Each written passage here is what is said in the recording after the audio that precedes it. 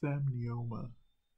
He was one of 10 children brought up by farmer parents, and he fought for the independence of his country Namibia from South Africa. Sam Nujoma was elected the first president of Namibia in 1990.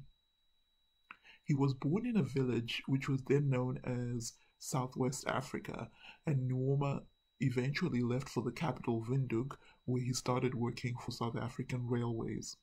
His political career began with the mobilization of workers in towns in the area.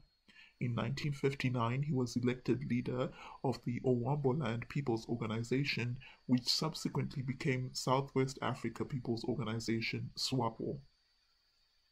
During this time, he petitioned the United Nations to free Namibia from South African rule.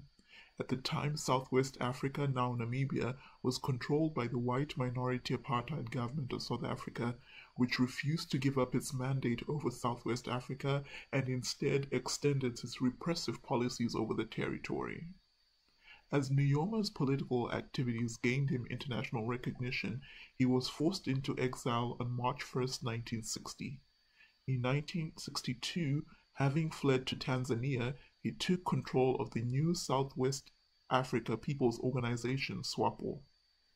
And by 1966, the UN recognized the Liberation Force and began attacking Southwest Africa.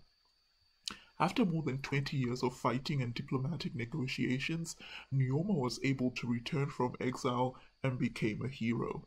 He led his country to independence in 1990 and was subsequently elected president. Nujoma has been praised for establishing good race relations and respect for the rule of law in Namibia. While in exile, he said he always dreamed about Namibia's independence until it finally came true.